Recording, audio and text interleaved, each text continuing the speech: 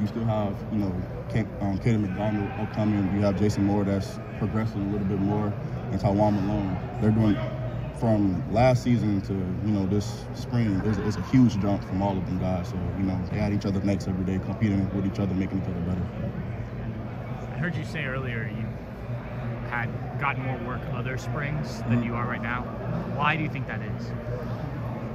To be real with you, I don't know. Okay.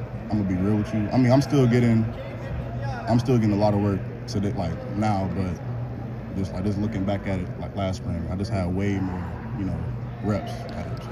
Do you think it's just the number of guys in that room that need reps? I mean, obviously JT and Jack.